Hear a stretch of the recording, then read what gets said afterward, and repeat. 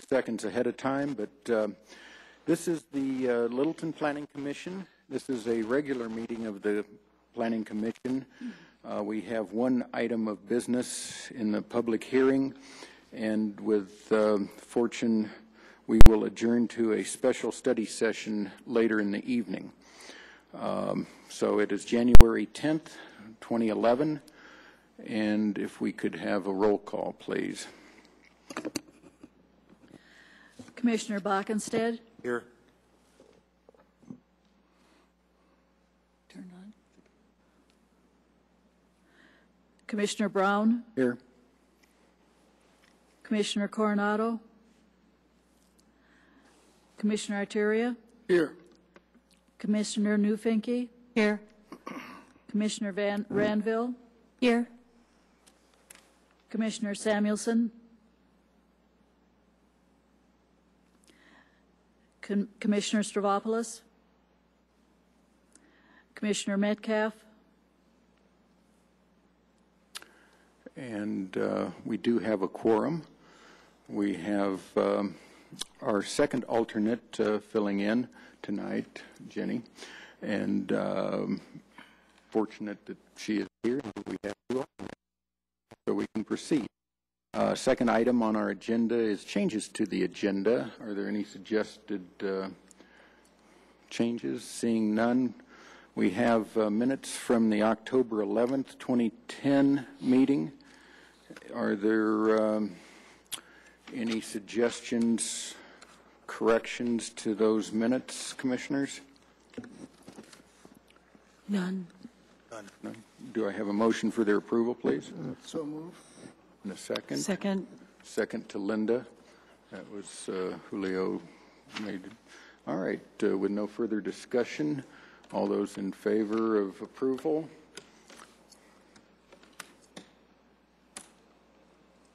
Oh, Jenny, there we go. All right. Yes. On the tally board, Commissioner Ranville is listed as Metcalf because we don't have the ability to change that. So they are approved.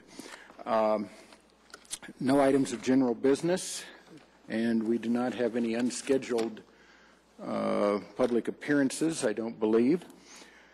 We do? Yes. All right. Then this is the time. We would like you to limit yourself to 3 minutes, please, if you can. Yeah, she's got her stopwatch or sand clock or something. Yeah. Hopefully 3 quick things. I saw the comp plan. Please introduce yourself, just for the record. Thank you. Everybody knows. I am Pam Chadbourne. I live at 5402 South Nevada Street, which is in the northern part of the downtown football. And I'm very interested in downtown Littleton comp plan, which you're going to discuss tonight. I wanted to reiterate some goals for street lighting that I've mentioned before that I think need to be in the comp plan. We ought to restrict light trespass into homes, whether it's for current residents or some future high-density residents. It is not appealing to have light glare into homes. So that should be restricted for the attractiveness and future prosperity of the community. We shouldn't install streetlights that glare into drivers' eyes. That's a liability issue, and the city should not subject us to that liability. So that hasn't quite gotten in yet, but that's extremely important. Liability shouldn't be taken for poor reasons or unnecessary reasons. Add street lighting downtown has been deficient for decades. We do need some more lighting. But we don't need as much as are in the Sternberg lighting plan. We should control costs of installation, operation, and maintenance. We should implement a more attractive plan. There are great street lighting fixtures that are extremely attractive, downward directed, dark sky compliant, resident friendly, business friendly. It's the time now to consider a switch to that plan for implementation north of Main, and then a transitional plan for along Main, Littleton Boulevard, and Bowles. So that's my first point, comp plan. Second, the mayor has asked Jim Woods to have the city staff prepare proposed changes to the city lighting ordinance, which may be Jan. And the staff is going to present that January 25th. I don't know if that's an open meeting. That's a meeting that is for a Denver water item. So I called the staff, and I heard that there are 3 things to be included in this update. Update old terminology, add security lighting rules, and add a variance process. None of these address the things that I've been talking about for months. Security lighting is a red flag. It can't, there's a perception that more light is safer light, and that's absolutely not true. It's been proven. There's crime in highly lit areas and crime in no light areas and crime everywhere. It's not lighting that is the key to controlling crime. So I'm worried about that particular issue. And I wanted the Planning Commission, as far as I understand it, this is a planning staff item. It will be brought here. And so I want to alert you to it and ask you to watch out for it. I will be watching for it. And let's see what's in there. And I want to know why some of these resident issues are not in there. And third, I have a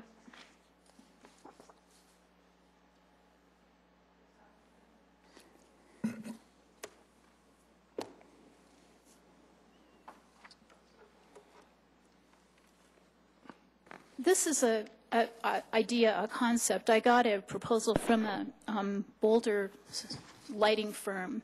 They do the Denver Mall, the Boulder Pole Street Mall, the Union Station lighting. They're nationwide, though, and this isn't exactly what I asked them to do, but this is a concept that they gave back to me. One thing I want you to note, it's not $40,000, it's less than $10,000. 2, we don't have a street lighting expert on staff, which is appropriate. You only do this periodically. So it's reasonable to pay for this periodically because street lighting is over $1 million a year in the budget. And last year, it overran by more than 10%. It is time to look at this issue. So I wanted to offer you this as a data point. It can be done, and I'd like the city to consider it. Finally, in light of the shooting in Arizona, I wanted to thank everybody for their service. As I understand it, this group of folks isn't even paid, so I really appreciate you for being here. Thank you. Thank you.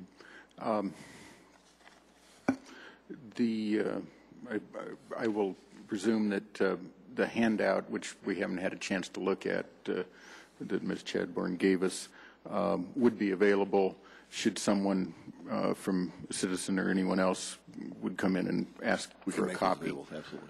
I think that. And as a point of clarification, the meeting on lighting is an open meeting. All council meetings are open meetings, but it's a study session, so public comment will not be taken. However, it's an add-on to the agenda. So Denver Water will go first, and then I believe at 8:30 they're scheduled for lighting. And after that, it'll come to Planning Commission and then to a public hearing. And we actually, Jan and I talked to the city manager this afternoon about changing that to the first meeting in February. So that's what he's proposing to the mayor. The mayor actually asked that be put on their agenda, and we're asking that be put in February to give us time to meet one more time with our consultant before we bring it to them. So we're looking at that first meeting in February instead, and we certainly encourage you to come to that as well. So. Sure. There will be public input at a couple meetings on changes to the ordinance. The ordinance is not to be confused with a possible lighting plan that would be developed later for not only downtown but perhaps the entire city. We've considered that as an element of our comprehensive plan update, and we'll take quite a bit of consideration both from the Planning Commission and from consultants. So thank you, Ms. Chadbourne. All right. Any other unscheduled public appearances? Apparently not. We have a couple other guests. That brings us to item 6, public hearing, which is has one item. Graham's Creative Kids Learning Center, conditional use, 5950 South Platte Canyon Road. It is case number CDU 10-0003. And as we normally do, there'll be a presentation from staff. Jan, I think, has got this one. And commissioners, you've all got a packet. Let me just note also that we've had a quorum before. We've got Kurt who arrived, and not a problem. It's difficult streets and weather out there. Since he is here in time for the beginning of this public hearing, he will be a voting member, of course. And any other commissioners that arrive and aren't here in time for the whole thing, I believe, would be available for discussion but wouldn't be able to vote. All right, Jan. We also, I don't know if the applicant, I sort of presume that some of the folks are there. They will have an opportunity to comment. I think I saw someone signing up on the sign-up sheet to comment, and so we'll have opportunity for comment, public comment on this hearing. And Jan's going to get that sign-up sheet now. We usually thoroughly allow time for back and forth. Sometimes these things. Okay, all right, very good. Yes, that's not the first time that that's worked out that way, so we seem to not have any other public comment, but you'll certainly have a chance. All right, Jan. Okay. Good evening, Planning Commission. I'd like to introduce the exhibits. Exhibit A, the city staff report and attachment. Exhibit B, the application and attachment. Exhibit C, the area reference map. Exhibit D, the city comp plan, the Goddard neighborhood by reference. Exhibit E, the city zoning ordinance by reference. Exhibit F, the official zoning maps by reference. Exhibit G, the proof of posting. Exhibit H, the proof of publication. And Exhibit I, the public hearing roster.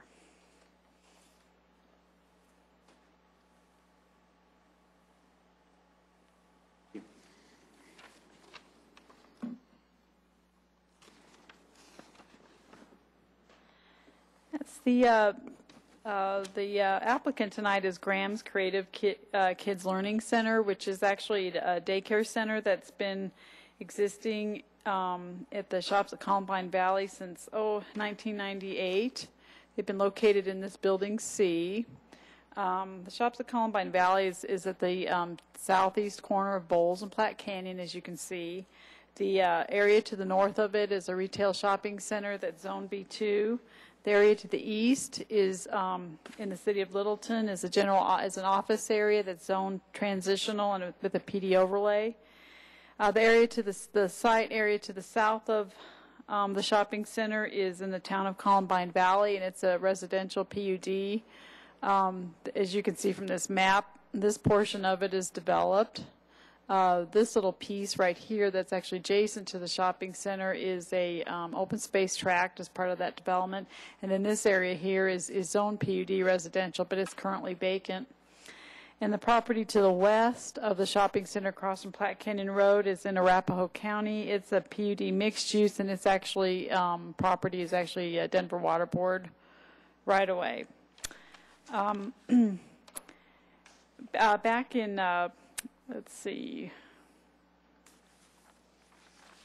about 22 years ago, the conditional use for this property in 1989 was approved for a daycare center. In 1998, Mr.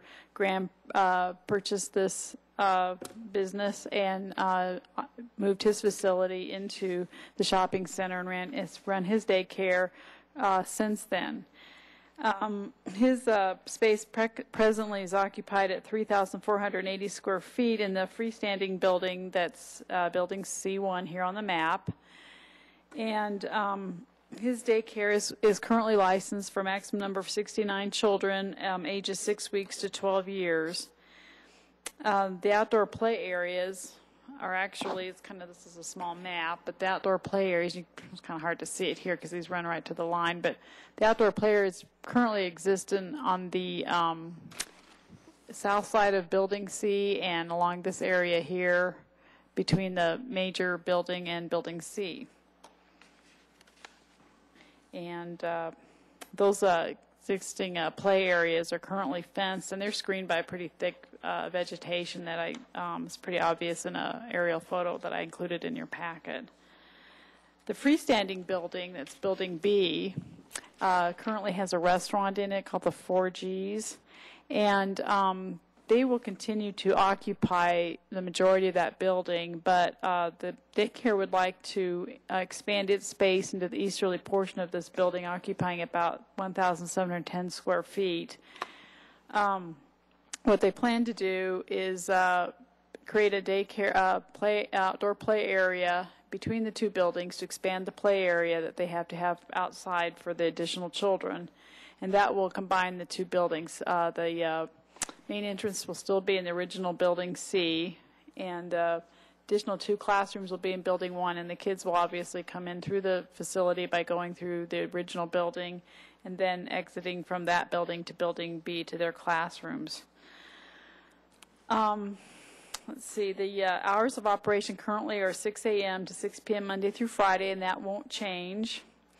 The operator estimated to us that they generate approximately 100 vehicle trips per day, round vehicle trips per day, and they anticipate that the expansion will add another 50 vehicle round trips per day for a total of 150. And they were not required to actually do a formal traffic study for this because they were under 250 round trips, which is the cap on our requirement. And also, one of the requirements is that they be licensed by the Colorado Department of Human Services, and they have been since 1998. And if they get their approval tonight from you all, then they will work with the state to amend that present license and meet all their requirements. I did have a question this morning by Chair Brown regarding the fire department comments.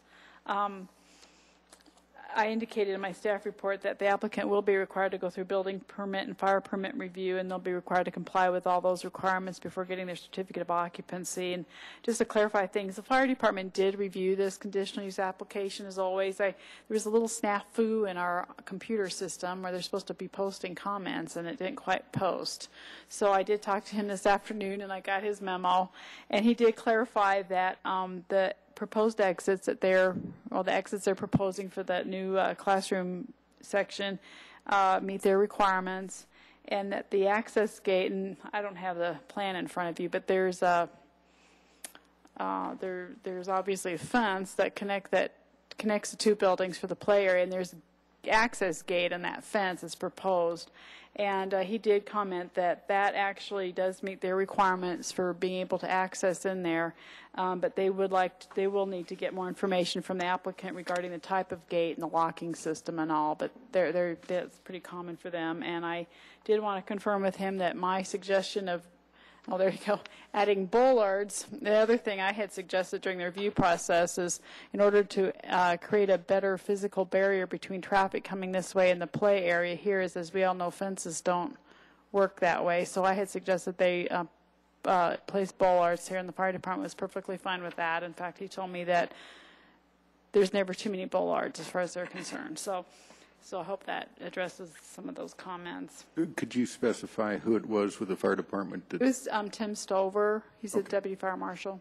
Very good. Just for the record. Thank you. And let's see. And I won't go through all this. I did in my staff report on pages 3 through 5 reiterate the different criteria of the city code that relates to conditional use criteria for all general conditional uses, and then those specifically for daycare centers and private schools, which basically, require that the operators have obtained a license in accordance with the state, that the open play areas shall be screened or otherwise buffered to minimize noise and negative visual impacts on or from adjacent properties. The play areas be protected from vehicular traffic by distance separation or physical barriers, and that a safe drop-off pickup point for children shall be provided, and that the pickup point actually is, right now I believe, the parents just come in and park, and then they bring their child over. And I know from other daycares I've dealt with that they are actually required to physically take their child into the child care center, not just drop them off. But the shopping center owner is here, and I believe they're planning to also restripe this area and designate 2 spaces specifically for the parents to be able to pull up and park the car and physically walk the child into the daycare center, so they won't just be running through the parking lot. Jan, could I interrupt you just for a moment? I quickly reviewed late arrivals, and we had one more commissioner come in. The rules of procedure for us actually say, and this is why I'm interrupting you, that let me quote, if in the sole discretion of the chair, the absent regular member has not missed a material part of the presentation, then the regular member shall be entitled to vote. If, at the time of his or her arrival, the parties have no objection. So this being close to the time of his arrival, I want to be clear that the staff nor the applicant have no objection to Pavlos voting. I will say that my discretion indicates that the information Jan has covered to this point was available in the packet, and so he already presumably has reviewed that. So with that stated, we have an additional voting member.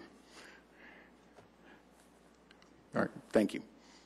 Sorry to interrupt. Okay. Anyway, as under conclusion and recommendation, I'd just like to conclude that staff finds that all the criteria for approval under Chapter 8 of the Littleton zoning ordinance, in addition to other applicable criteria of the city code, however, will be met as described in the previous section of the report that I have given to you, and also is attached in the Planning Commission Resolution number 11-01. Staff recommends that the proposed amendment to the conditional use allowing for the expansion of Graham's Creative Kids Learning Center be approved subject to the following conditions: that number 1, the number of children in care shall not exceed 101. Number 2, the ages of children shall be within the range of infancy to 12 years of age. And 3, the amount of floor area accommodating the child care center shall not exceed 5,240 square feet. And the applicant, Mr. Graham, is here to make some presentation and answer questions more specifically about his daycare operation. And Mark Thomas is the shopping center owner, and he's here to also provide you with any information or questions, answers to questions. So. Commissioners, let's start, perhaps if you have any brief questions for staff at this point, and then move to the presentation from the applicant. Is there anything? I don't see anything pressing. Oh, okay. Oh, sorry. Happy New Year, Jan. Well, thank you. Happy New Year to you. Very good. Had a lovely evening, too. 7 degrees, according to my car. Stock show weather.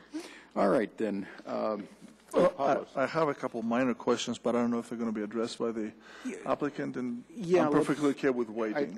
Let's move forward Yes. and get all presentations out of the way and see if that covers it, and then we can come back. Thank you. All right. Oh, okay, very good. All right, then it's not particularly a formal presentation.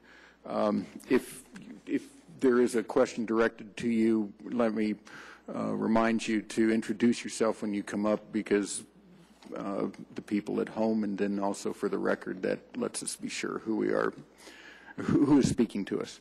All right, then. If you want to start, Pavlos, then, for staff or for the applicant. Yeah, I guess I'll ask you, and if that's something that's... you mentioned that assuming that the application is accepted through us, then they will go through the state to change the permit? Yes. Okay.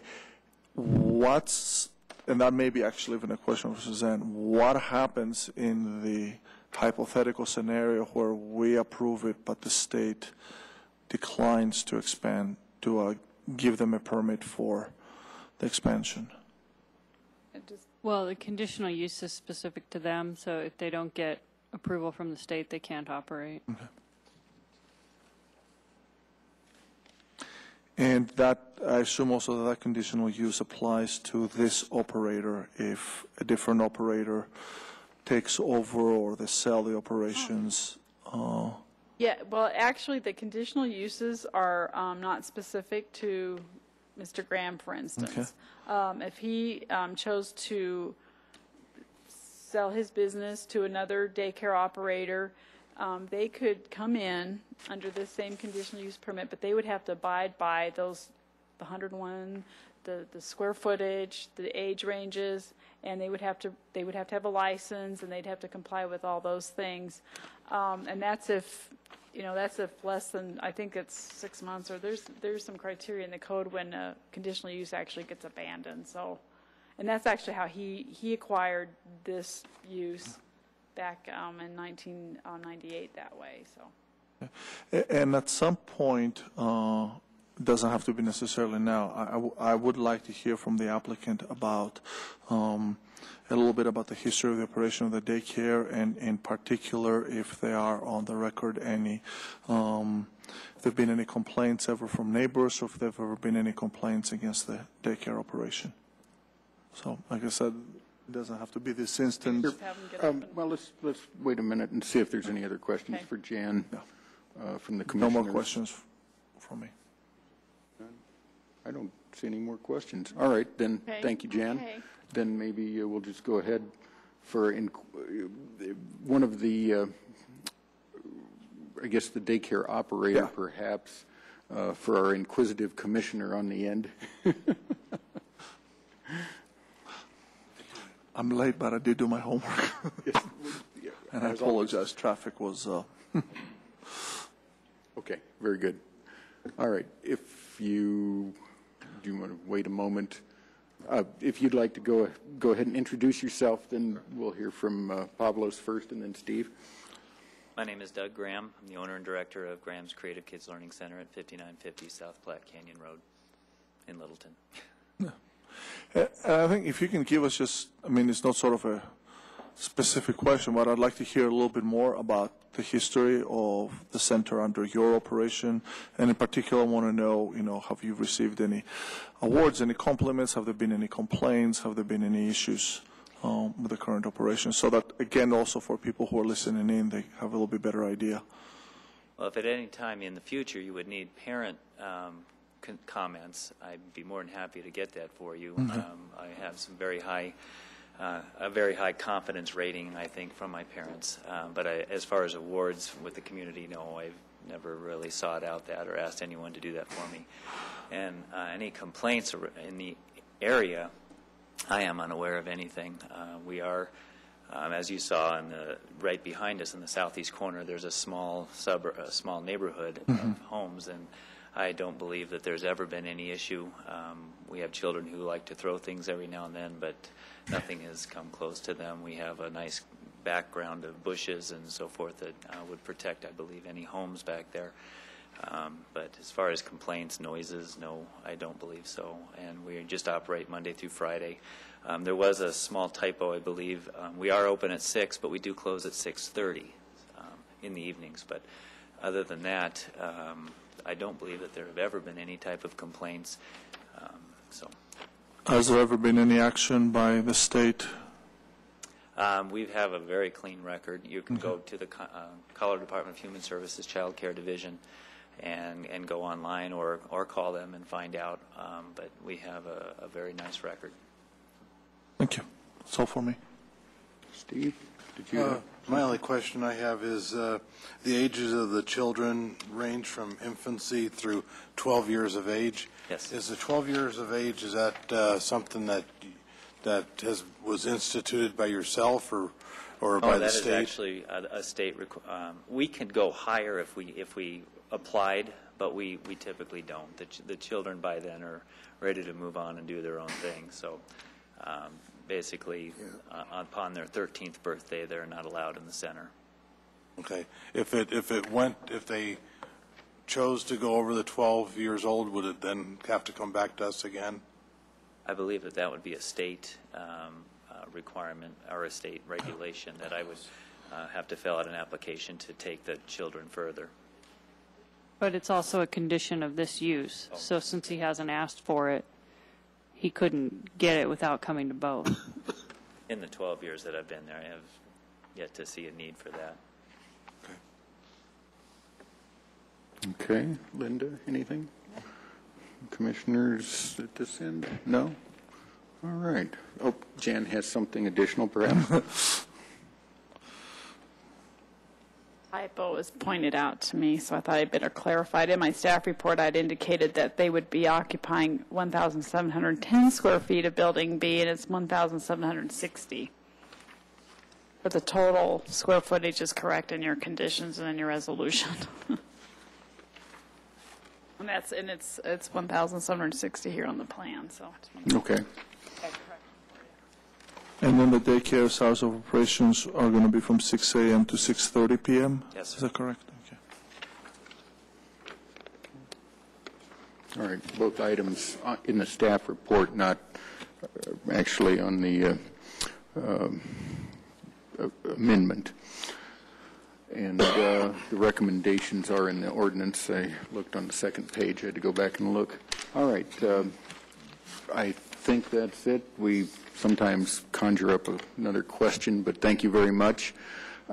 This is a public hearing, and we had no other names on the roster. Douglas was the only one that had signed it, and we'll send all of that back down to the staff. If there's anybody else here that would like to comment, I suspect not. So, Commissioners, could I have a motion to close the public hearing? I move that we close the public hearing. Second. All right, and having no, that was Julio had the second on that. I assume there's no further discussion. Let's vote on that. On the closing the... On closing the public hearing. And remembering that Commissioner Metcalf is absent, Commissioner Ranville is filling in. All right, thank you. And now, Commissioners, would someone like to make a motion on this ordinance? Now, what do I want to say? I'd like to move that the Planning Commission, resolution number 1101 for Graham Creative Kids Learning Center at 5950 South Platte Canyon Road be approved. And I question the comment that it doesn't say subject to the three conditions. Is that something that would be requested or required in this motion? Well, it's in the resolution. I understand that. I read that. But when I didn't see it in the recommendation of approval by the staff, I was kind of... Yeah, I think it should be in the motion, if you want to just add it in. That's what I was going to do. Yeah, that'd be good. Say subject to the three conditions Right. as presented in the staff recommendations. All right.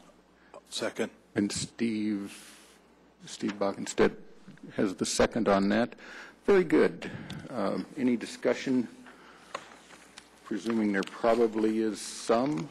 Any? No? Everybody seems pretty agreeable. I guess I'll just editorialize briefly and say I think this is a good location for this operation. There's probably a discernible limit to the size of it, but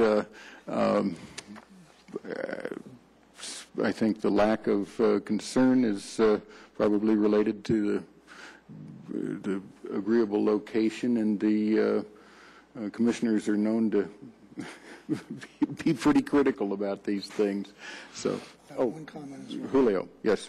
I just would like to see that you come back before 22 years. for your next expansion, certainly.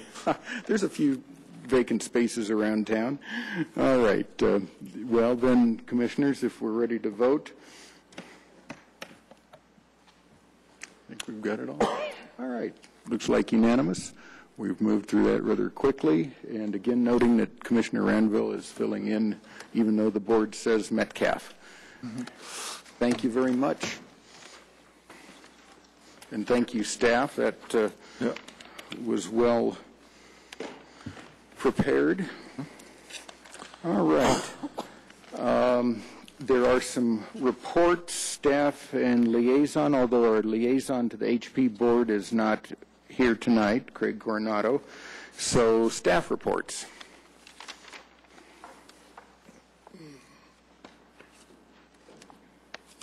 Oops.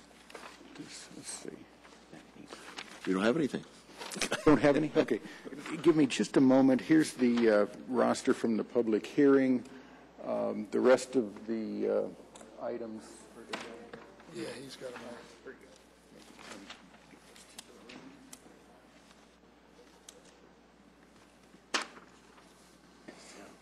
All right. No staff report. I understand there was not a Historic Preservation Board meeting. There was a design guideline meeting. And we'll defer that unless any of the commissioners wanted to offer something. We have a study session scheduled. So if we have a motion to adjourn to our special study session. So move.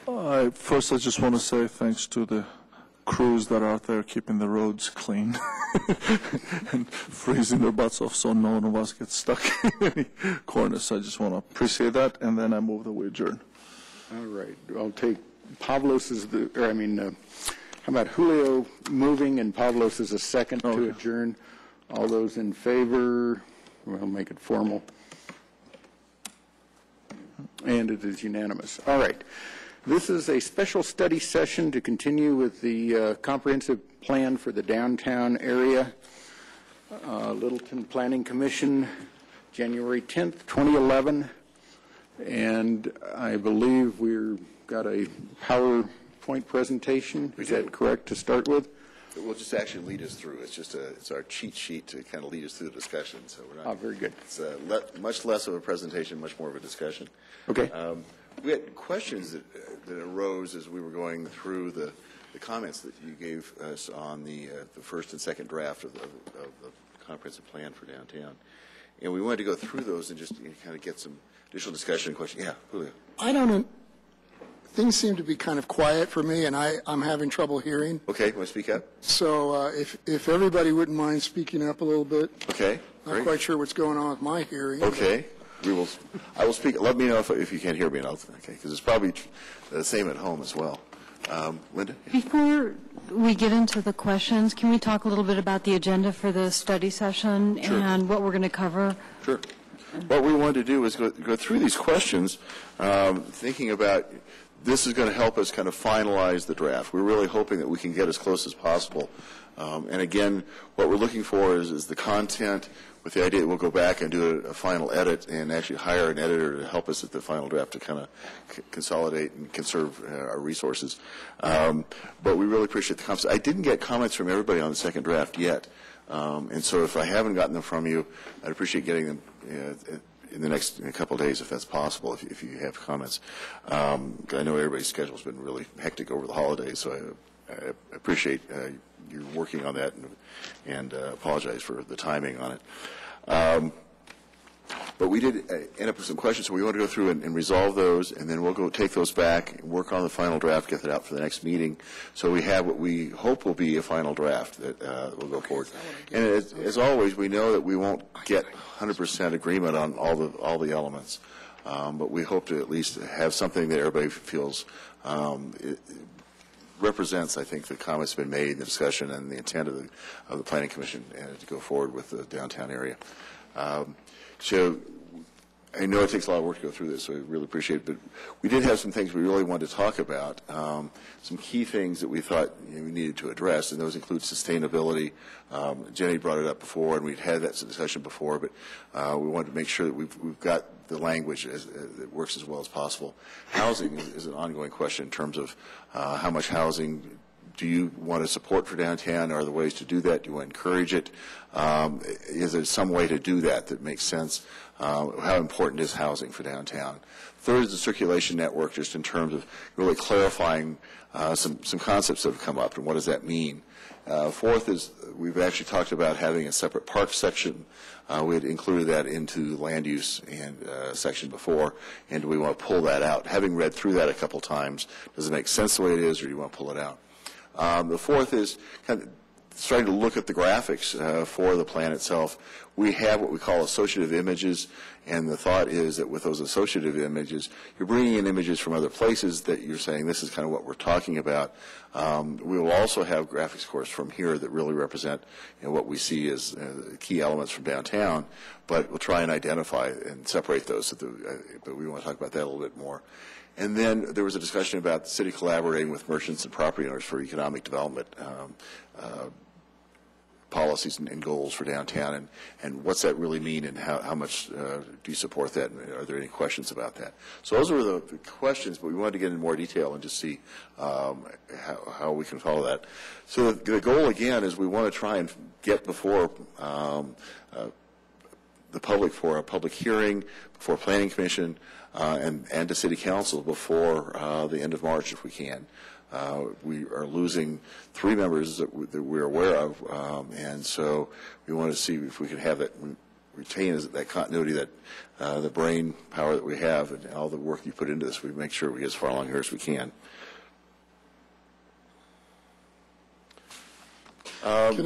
Yeah.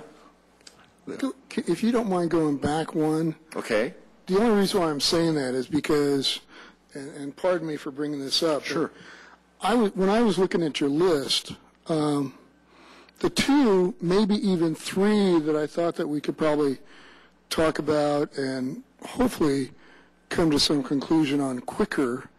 Sustainability is one thing that I just really find we could talk about that for a long time. Okay. And with all due respect, I was really thinking, the priority I was looking at is looking at the housing, because that's a fixed known quantity. That we could either, it's kind of more on the black and white side of things. Same thing is true with the circulation network, and I also feel the same about the parks section. Okay. The others, I think, are a little bit more vague in my mind. Okay. And I think it's going to be more difficult to put our arms around them. So if we start off with housing. Well, that's just my thought. Okay. I just wanted to bring it up. I don't want to, put my foot into it. But if everybody wants to go with sustainability, that's cool. It's just that I just think it's tougher to talk about that in my mind, and it eats up a lot of time. And I just assume get rid of some of the ones I think might be easier to discuss.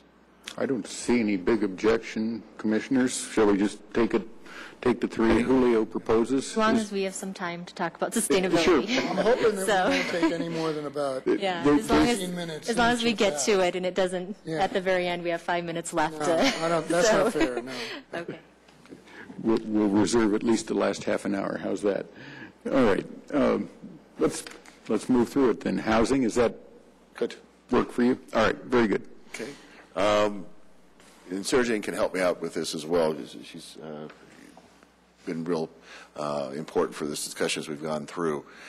We've had comments in terms of what we've got in terms of goals and policies in the plan for housing and encouraging housing. I don't think we've ever really had, a real clear sense in terms of how much support is there for how much housing. I think we've always talked about a diversity of housing, but is there general support for encouraging housing, additional housing in the downtown area? And then what options do we have for encouraging housing if that's the way the Commission wants to go? And we've talked kind of generally about that.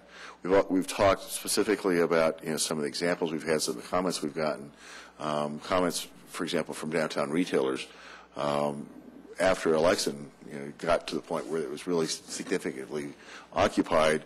I got a comment from one of the downtown retailers that he definitely could notice that influx of folks. Those 350 units were making a difference already in terms of people on the street. And maybe they're not shopping in his store every day, but it's making a difference to him. And he said he could see that there was more activity with those units. And I think I mentioned to you before, one of my neighbors has a chain of taverns throughout the metropolitan area. And I asked him why he didn't come to downtown Littleton. And he said to my surprise, it's, to some degree, he was very familiar with downtown Littleton, really loved downtown Littleton, and wants to be here. But he comes on a regular basis, and he says, to date, there aren't enough people on a regular basis, walking the streets. There's just not enough activity. Nights, if there's something going on at town hall, if there's something else happening in town, then you have a lot of activity. But he wants something that kind of, and his feeling was, we needed more housing. So we get that sense, and I think we heard that in the interviews and in the focus groups as well. But it does have implications in terms of that means redevelopment, that means sites, what types of redeveloped housing do we have? And we've had those kind of discussions. Julio? Yeah. I guess, I too recall what you're referring to. But I guess I would look at this plan here that shows virtually everything from the red to the tan has housing in it. Mm-hmm. And that's what we have been prescribing since the get-go. And that being stated, I guess unless you get another Nevada Place, or something similar to that, I guess I would look for more housing to come from the exterior part of the downtown neighborhood and not just think of this is the edge of the world and there's nothing else beyond that. So I guess I have a mixed bag of responses to that comment. I truly agree that the newer developments have helped because they're right in the neighborhood. I'm still waiting for Nevada Place to come totally online, and that all will also help. Unless you really do think of a policy statement that says we're looking and interested in redevelopment, to the best of my knowledge, I'm not so sure you have heard that from this group or from a lot of other folks. That's why we thought it was important to come back and say, because that's what that means. If you're going to get more housing, we have some vacant lots, but at some point there's going to be some redevelopment. So and to get another development at the scale of Lexington, I would say impossible at this point. So we're going to see smaller things, just given the nature of what we have in terms of ownerships, in terms of parcels that are redevelopable. Yeah. Well, this red area that's down below is prime area for that kind of redevelopment. For a larger scale, yeah. Isn't there already an approved development on Ramp Street? That's correct. That's where Littleton Lofts is, right? How many units was that, do you recall? I think it's 52. I was going to say closer to 60,000. So there are. That's probably the high end of what we would see as it gets redeveloped in the country. Right, sure is in terms of scale and density. Properties. Yeah. Dennis, if we could get back to the other thing, there's a little bit of a backstory that we wanted to go over here. Yeah, and I guess just in terms of housing as a planning element, and I'll be very quick with this because some of you know it quite well. Nationally and in the cities that I work in the West here, most downtowns are looking for housing because they think that it will give them that longer day than just an into the evening kind of activity that they're looking for. They're looking for housing because when it's somebody's neighborhood, people care about it a lot more. And they're looking for housing because it's a lever that if you pull that lever, several other things happen. Like all of a sudden, the neighbors are making sure that crime is kept low. It looks like you have a population for the parks and the area. So almost every city that I've ever worked in is looking for housing, and they're looking for housing now. I'll relate this to Littleton because I know you guys have good housing, but let me just get through this. Close-in housing, as you've talked about, is also very important, and they're looking for linkages, and one of the things that we've been doing is looking for getting the linkages from the east and the south to come in. So I think that that'll be very helpful. Critical mass. I had a couple of discussions with some colleagues across the country recently, and there's some magical numbers, and one of them is, when do you really have a neighborhood as opposed to a collection of houses? And one of the things that they talk about is, well, how close are those houses to each other? Because that's going to make a difference. But another thing that they talk about is if you can get somewhere between 700 800 and 1,000 units, then you will be able to support a pretty good broad range convenience store. And once you get to that level, then you start to kind of have a neighborhood, because people don't have to go out of the neighborhood all the time to get whatever that they need, and it starts to become a place. I had posed the question to them about a grocery store because I knew you were all interested in that. The discussion went, well, if you have about 3,000 to 4,000 housing units, then you might get a grocery store. And then several people said, one of the things that you have to realize is that the way that Americans shop is they get in their car, they go to a place that has stuff that is not very expensive, they load their car up, and they come back. So the notion that you would walk to the grocery store and come home with your bags is often more of a notion than a reality. And so that's why you're not seeing the grocery store owners flocking into towns that have less of that population in terms of rooftops. There are some exceptions. There are, people who have come from the neighborhood and they want to establish their local grocery store, and they like it, and they have the personality for it and the funds to do it. But in general, it's difficult to do. Another one offered the idea that, even if you don't have a grocery store, if you have that convenience store, you have something. And so I guess my message is that we're looking at somewhere between 800 and 1,000, what they call rooftops, to really coalesce a neighborhood. And right now we're a little bit above 500, I believe, 530, something like that. So the housing acts as a catalyst for lots of other things that you want to have happen. And then you say, well, how do you suggest or make that happen? Well, one way is you do nothing, and whoever comes in and wants a house to put in housing, they do it like they have traditionally here in Littleton, and if it happens, it happens, and if it doesn't, it doesn't. And you just kind of wait. Another way is to be much more proactive. Other cities have taken actions that I suspect would not play well in Littleton. For example, given an addition, if you develop your property as housing, you can have an additional floor or additional height so that you can, so that it's attractive to do, because so often office on a per square foot basis is a more attractive development option. You can lower the parking requirement, but we were looking at the parking requirement. You have 2 cars for a single family, and I think 1.5 per unit for multifamily. That's, if you start lowering it, you have to say, well, how do people really get around here? They do need a place for cars, and if you don't want those cars on the street, I'm not sure you want to do that. Process and time reduction. Time is money to a developer. So some cities have figured out a way to shrink the time if you're doing housing, if you're coming in for a housing development, so that you get almost an ombudsman to get you through the system.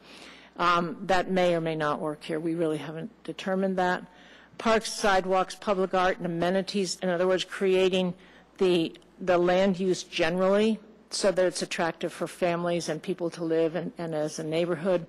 Putting schools in is another thing that other places have done. And there's a variety of other things to do. So I guess what I'm thinking is that, you're lucky in the sense that you have some very nice housing stock, you have some new housing stock, some traditional housing stock, and the question really that we had for you, because we hadn't discussed this, is this something you want to push, or is it something that you want to continue to go down the road that you're going down, where sometimes someone will come in and they'll have development, you'll look at it, you'll see if you like it, you approve it, if it fits within all of the criteria. Well, just to kind of respond to some degree, it's one of the reasons why I was so kind of adamant about this red area being extended further down, because that, in my mind, allows for not only the residential portion, but also for the retail to kind of take a hold. And granted, we're not there today, and we're not probably going to be there tomorrow. Right. But the concept is to create the incentives so that somebody looking at City of Littleton would be able to look at this plan and based upon the comments that are generated below it, it would respond to what they're trying to find. You know, and I don't know, even by doing all of this, if that would really truly categorize the 800 rooftops that you're talking about. However, you know, and that's another day as far as I'm concerned, but I think that for the incentive for the future, I truly believe this is the one aspect that we have been looking at and have been trying to consider, at least from my mind. And I think that, you know, in the tan areas, in the darker tan areas, I should say, there has been a number of requests over the course of time that have actually been approved and have not moved forward for one reason or another. But it doesn't mean that we certainly haven't closed any doors in that regard. And that's why I'm thinking that the housing issue, in my mind, is not as strong as a negative as than what's really truly there. I really think that we have gone out and said, yes, we're looking for housing, yes, we're looking, and you can do it in combination, you know, where the primary area may be more on the retail, but up above you can have residential. Right. We're saying that, not without owning the property personally and not going out and marketing it. That's about the best we can do. I mean, we are marketing it. We're telling folks and the public in general that that's what we're seeing, and that's why we're going to put that out there and see what kind of response we get from both the commercial and residential side. I do think it's an important aspect of it, absolutely, is by having that in the plan and saying this is what we're looking for, that really tells property owners and developers that, you know, that's what the city has in mind, what Planning Commission has in mind. And so when they come forward, they feel comfortable that they're kind of on the right track, and then we respond accordingly. So. Jenny? Oh, sorry. Very good, Jenny, in here. When we talk about the housing, some of it is basically talking about density and where are we putting, and I think it's good to think about housing happening in the future here in downtown Littleton because it talks about that walkability.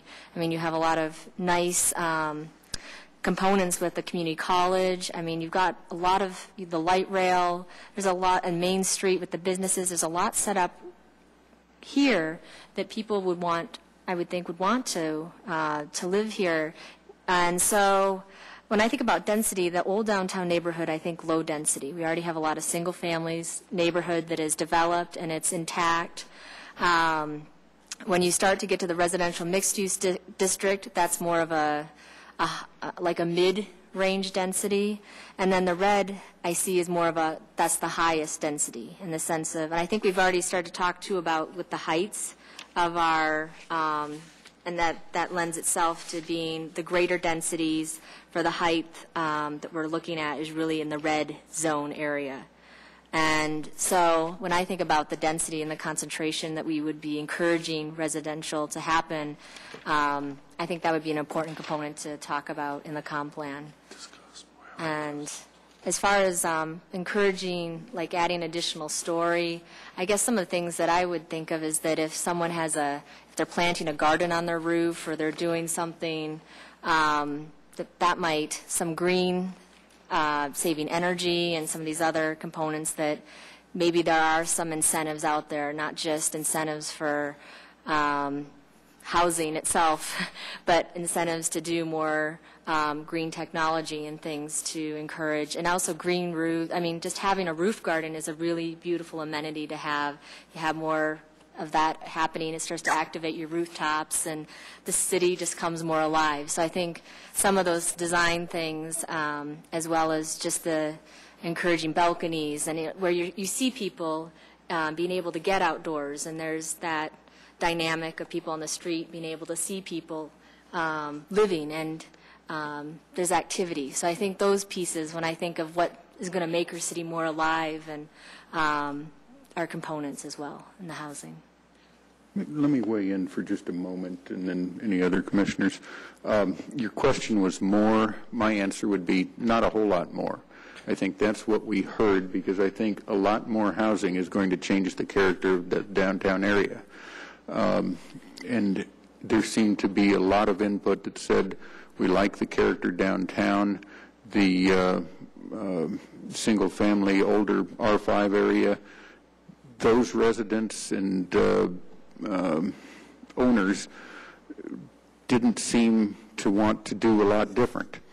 I would also state, thinking back, there was some housing where EchoStar is now at one time. It was affordable housing, some of it. And the city view was that this would be a great place for retail, for those of you that don't perhaps remember. That didn't work very well, and now it's EchoStar. The city vision could have been, well, this would be a great place for 15 7-story, apartment, ranging from affordable to luxury. That wasn't the view then. There was a view that didn't work. I think, in my own perspective, and I'd like to hear if I'm off base from the other commissioners, my answer to more is not a whole lot more. Norm, I guess the question to follow up on that is, do you feel like the zoning we have in place and the height limits we're talking about, does that kind of achieve your goal in terms of, I think, given the nature of, yes, of the properties that we have and how few we actually have that are open currently for developments? What's approved now and these height limits, to me, fit in with what we've heard from residents and from business owners. Of course, business owners would love to have a queue outside the door every morning and every evening when they unfortunately have to close. That also would affect the character of downtown, and there's simply not going to be the parking downtown to accommodate that. I think the connectivity to the neighborhoods, particularly east, would give better access and somehow to entice the people off of light rail. There's a lot of people without any additional vehicles that are available. There's a lot of students that come and go and a huge amount of parking at ACC. Those are reservoirs to tap rather than a lot more housing. That's my understanding of what we've heard, and I'd love to hear Pablo's. Come on, tell me where I'm wrong. No. I probably am. I think, and to some extent I'll echo comments that Jenny made, the question of more housing is in by itself meaningless. What kind of housing, where, what kind of density? Downtown, the downtown area is not unified. So I think really looking at it, I do agree with Julio to some extent that maybe areas that we need to look at for additional housing are not necessarily within the study area. We started out that study area with recognizing areas of influence around it. I think the issue of connectivity, not just within downtown, but also with the outside areas, is particularly important, and things can't develop quite in isolation. The downtown area is geographically small, and unless we are willing to deal with significantly higher densities than we have right now, which is not at all what we've heard from most people, then I think if we're looking at the so-called 800 to 1,000 rooftop neighborhood number that was given, we need to look at a slightly larger area.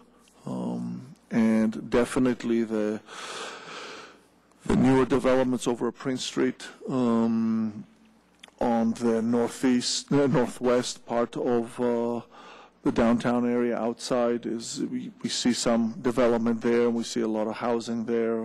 There's been a lot of talk about the old sheriff's area being developed quite possibly to housing, so we need to look at a little bit of that. But I would really question what we heard a lot from the old downtown neighbors is, if anything, reduce the allowable density considerably. So if we're going to do that, then we're going to have to really pack it in some other areas. So, Steve or Linda, Kurt, any any answer to the question? Just to, I think, chime in with everyone else, I believe the framework is a good start with what we have. The height limits, I think those are good. We already have projects on the drawing board that may come on. We've seen this natural progression. I think the sheriff's site, Steve Anderson's site, I think that in the coming years will be redeveloped as housing right on the edge of the area we're talking about. I think there will be more housing, and I think it'll grow fairly naturally, and I think we have a good framework to give ideas going forward. From what I was understanding from our meetings that we've had was along the lines of what Norm was saying, were that somewhat more in density, but not much more. And another question I had is go back to that height limit paper you had. That's not the. Oops. That one on the floor. Oh, man, he's good. Those aren't the same height limits that we had voted on in the past, is it? Yes. Yeah, I think those This is one that Dick revised. We had, we came down in these areas. We were higher originally, the original proposal, and these were about 10 feet lower than what we looked at initially. So these, my understanding is these are the low. So that's the same. I think he's correct. Yeah, that's where we ended up. That was a reduction from what they brought forward. And just as a point of clarification, we aren't suggesting that, you know, if you want more housing, you have to go beyond these bounds. Okay? That's right. We're not, I mean, it's part of the character of downtown Littleton is its size. And we get that. Good. All right. Does that give you enough answer about housing? Yes. Anything else in terms of? So I guess let me just reiterate what we're hearing, I think, and that is that you're happy with the tools we have and the recommendations we're making. You think there's a natural progression and that we'll get housing that is appropriate and consistent. We do not need to put in place any mechanisms for actually encouraging additional housing or additional density.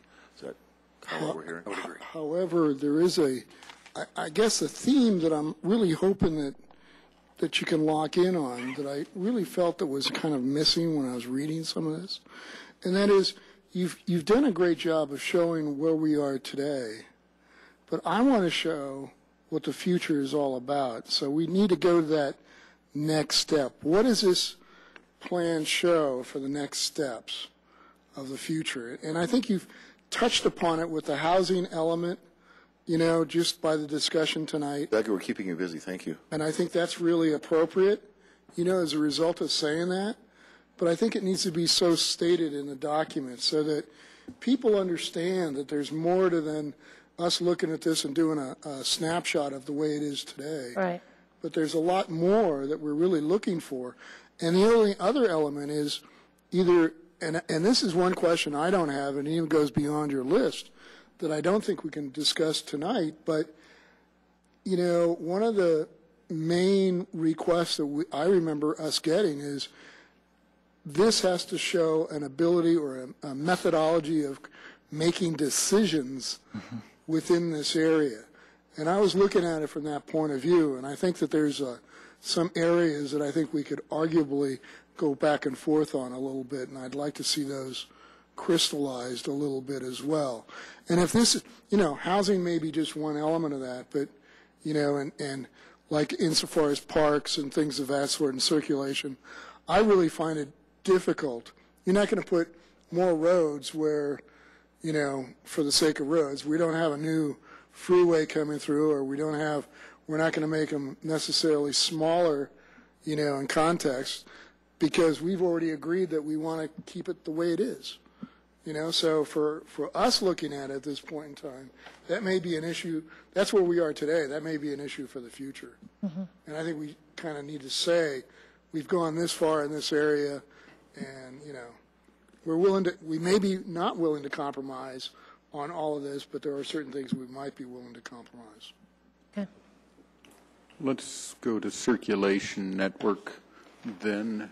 Are there Another easy one. Specific questions for us about that. If we can go back, Doug, to the, I promised Jenny we'd have time. Yeah, I'm looking at the clock, too. Even if we don't get through your I don't wanna three, eat a crow. your three easy one. Can I make one suggestion with the future conditions?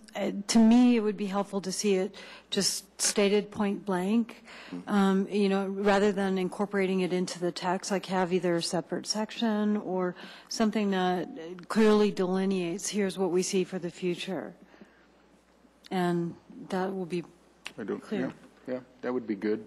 I'm not sure where or how.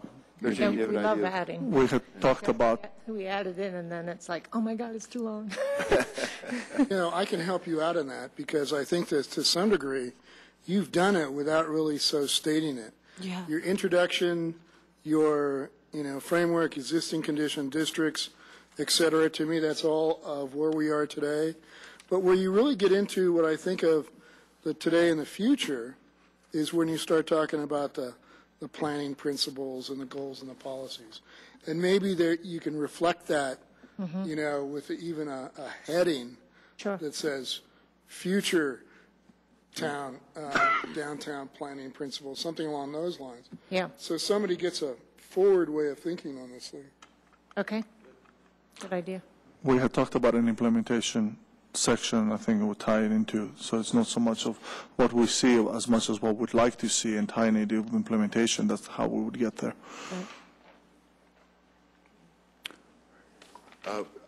On circulation, we had talked about the concept of complete streets, and complete streets, and Sarah Jane can help me with this as well, is a street that actually accommodates everybody kind of equally in terms of pedestrians and bicyclists and vehicles.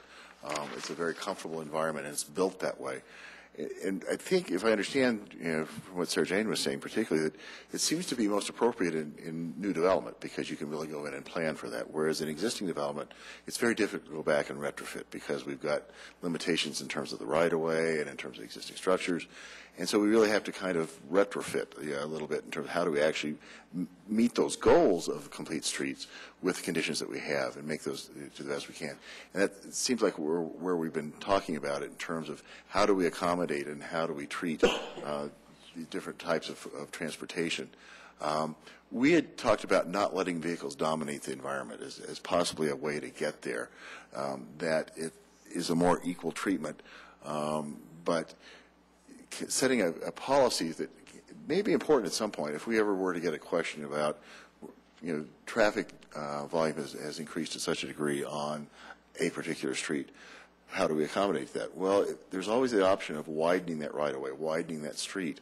But if we have a strong statement in there in terms of not letting vehicles dominate the environment, that starts talking about, well, how do we respond and still respect those other modes of transportation? How do we respect the pedestrian network? How do we respect bicyclists?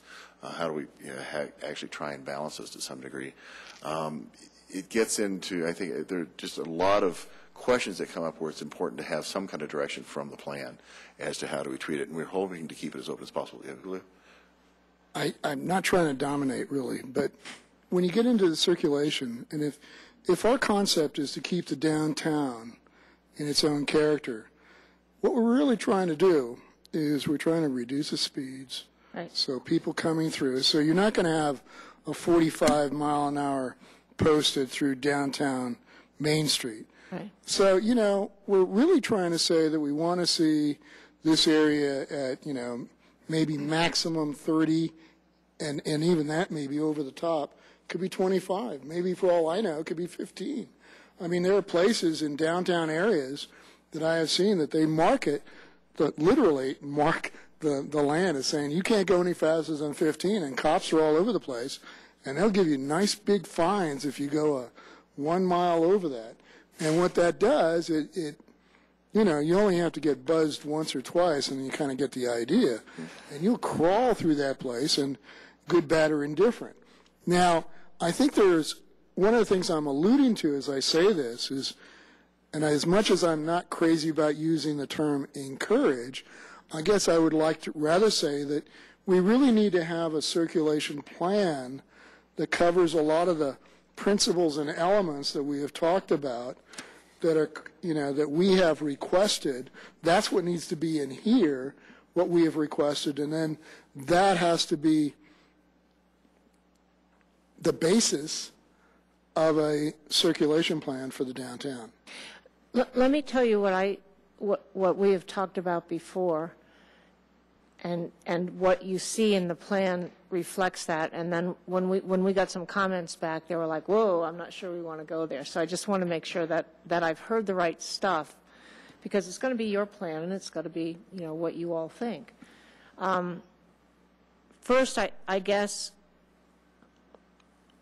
I'm not confused that most pedestrians in downtown Littleton are pedestrians because they found a parking space, for the most part.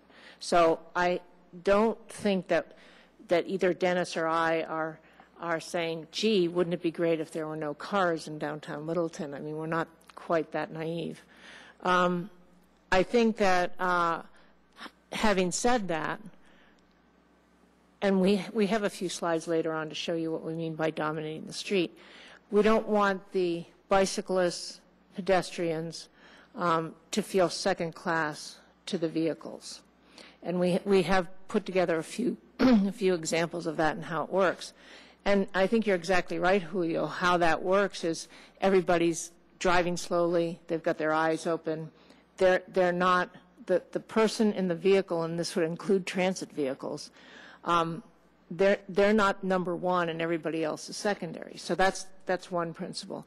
Secondly, that to the degree possible, we would try to reduce the impediments to bicycling and walking that are out there by making sure that the sidewalks connect, that there's safe places for bicycles, and that we divide the bicycles into two groups.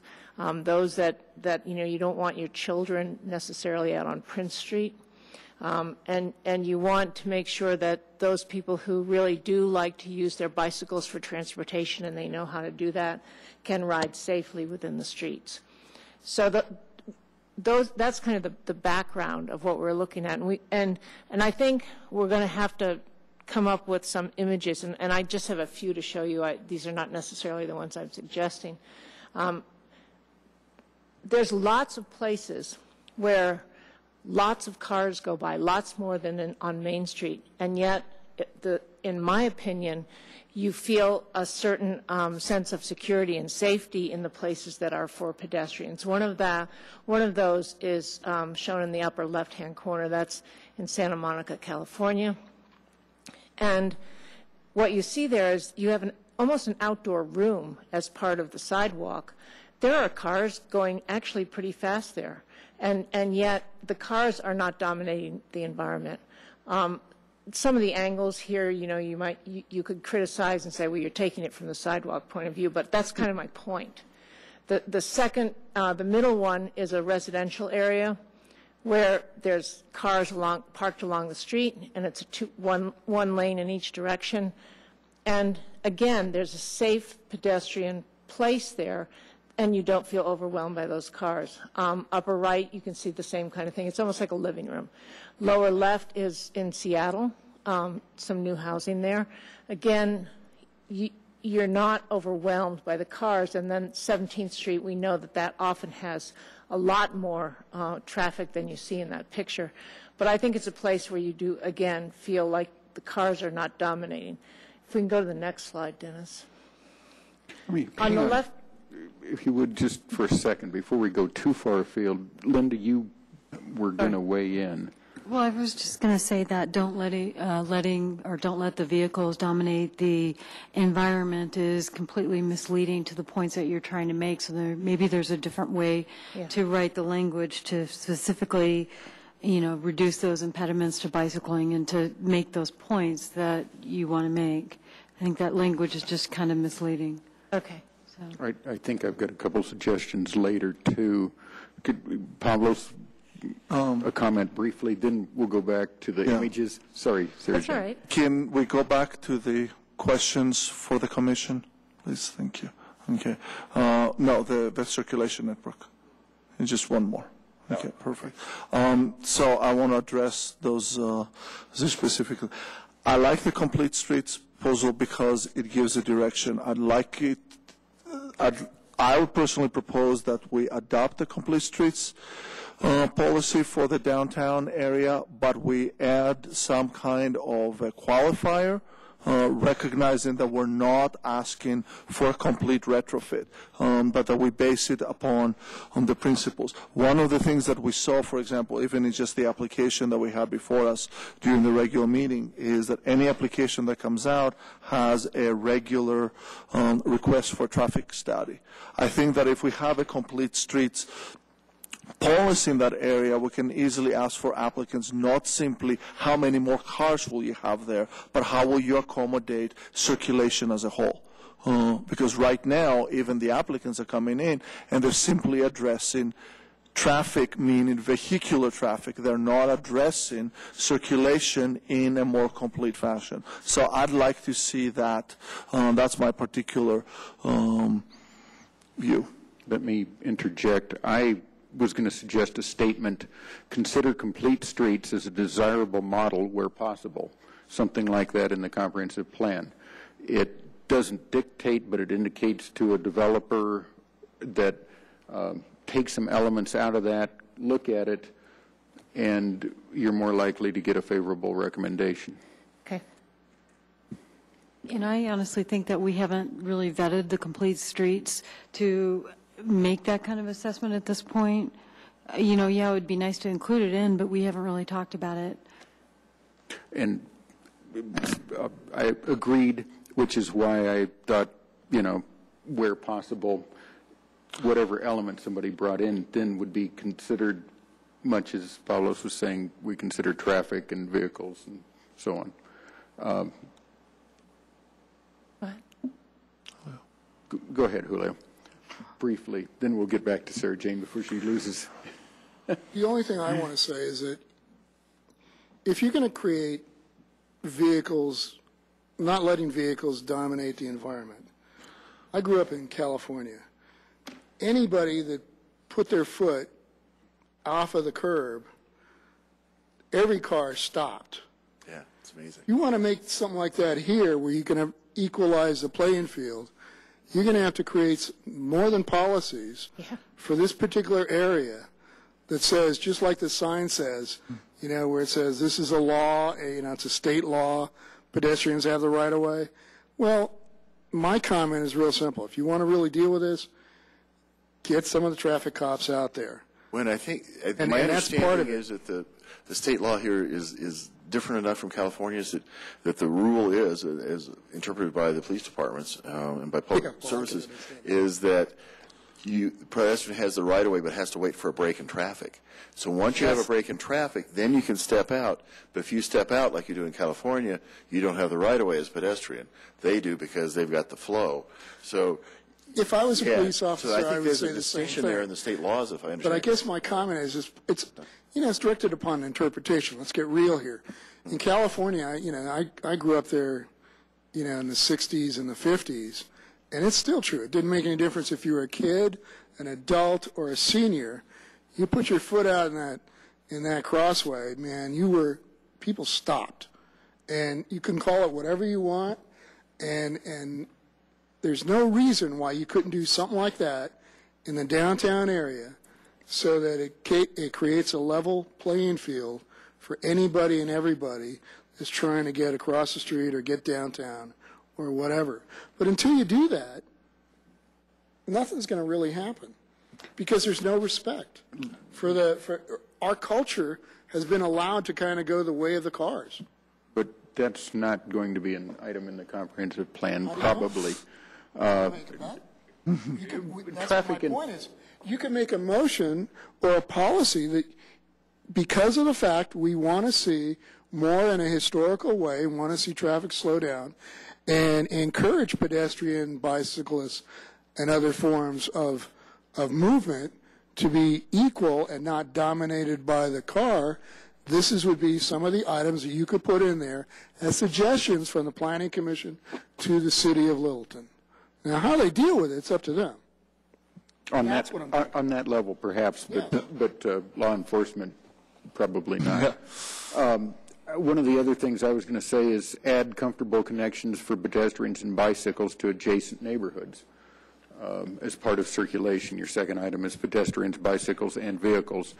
We've talked a lot about getting connected across Santa Fe and across the railroad depression. So I think a statement like that perhaps is helpful. I see some nodding and one person who just abandoned us.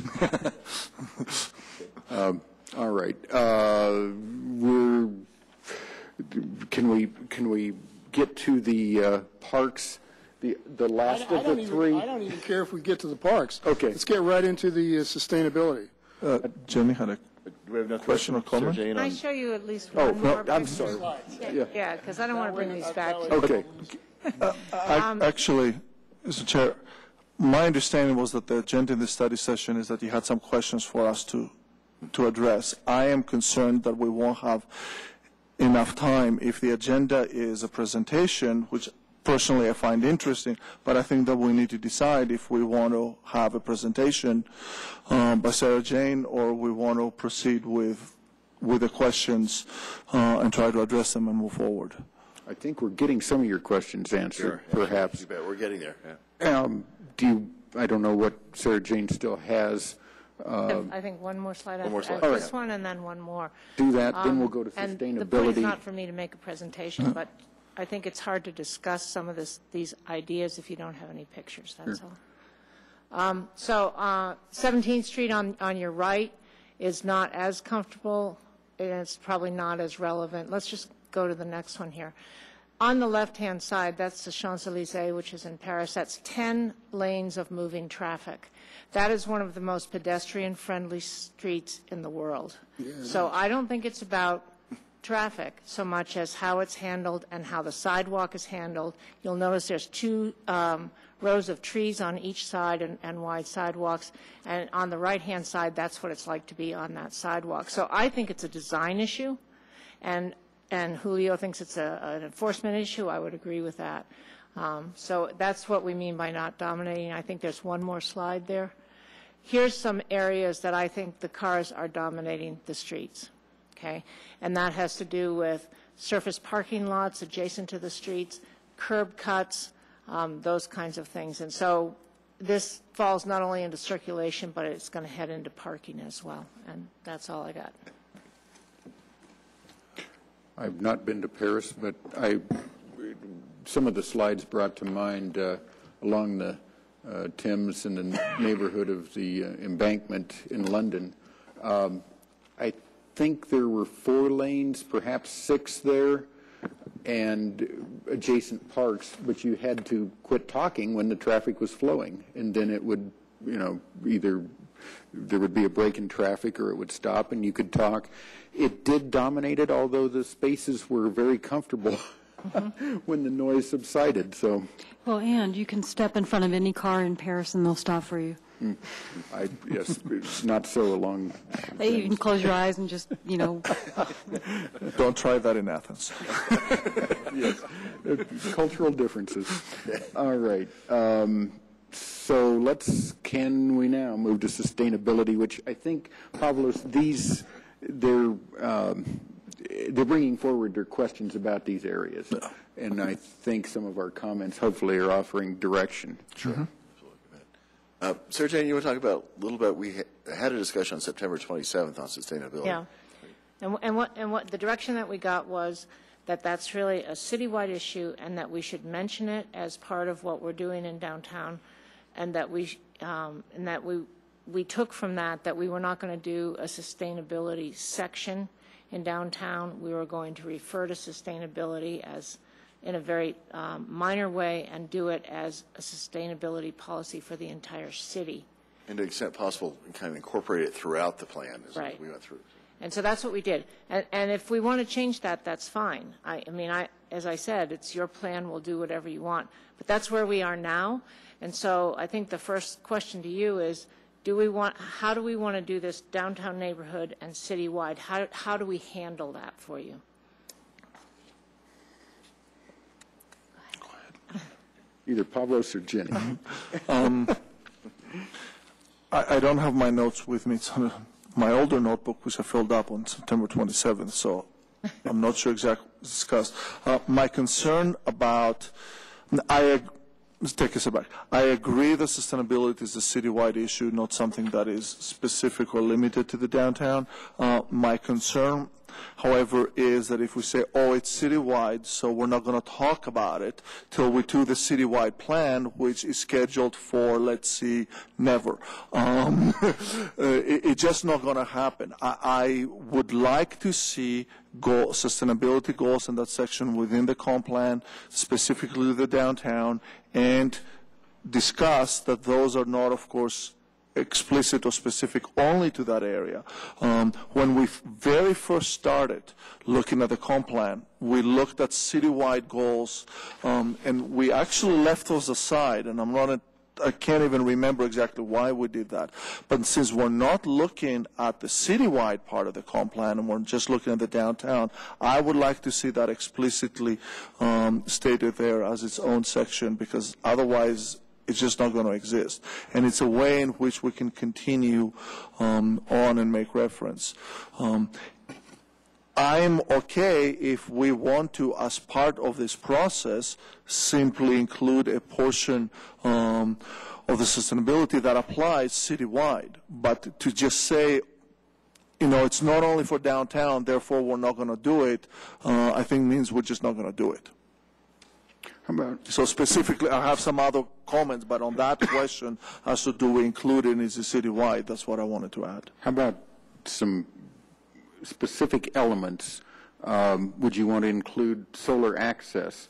Review solar access as a path to sustainability, and that would translate up to citywide.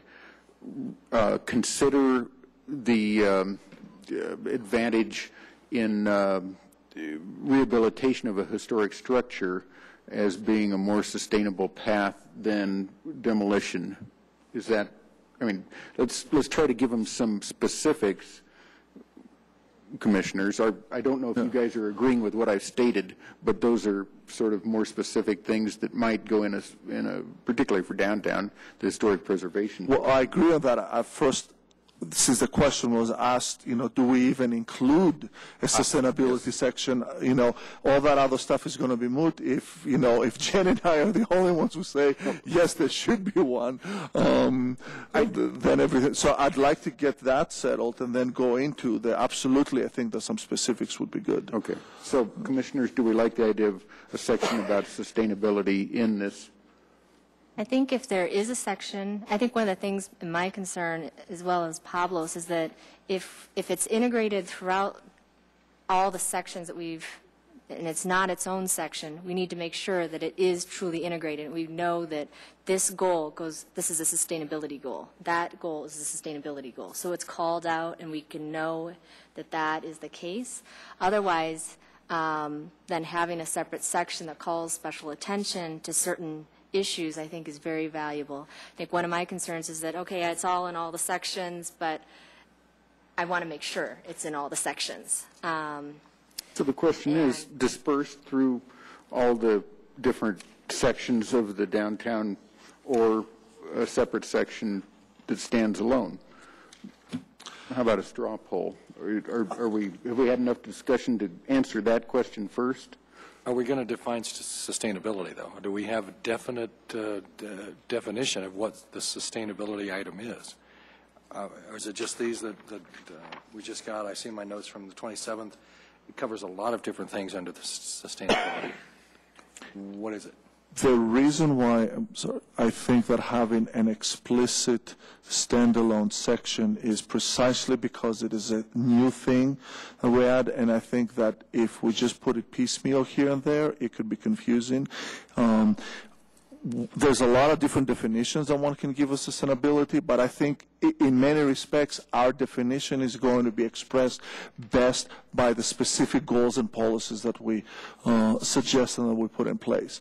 Otherwise, we could be having an extended theoretical and philosophical discussion of sustainability that would be very interesting, but it's better had after hours with let's say other clear liquids than water. Kenny maybe knows this too. There's a fairly simple definition that may be most useful, and I'll paraphrase it and won't get it right, so somebody can correct me on it. But it's basically just making sure as we use resources, financial resources, environmental resources, all of our resources, our human resources, that we maintain those resources for future generations, that we make sure that we are not eliminating options to the extent we can, that we maintain those options for folks.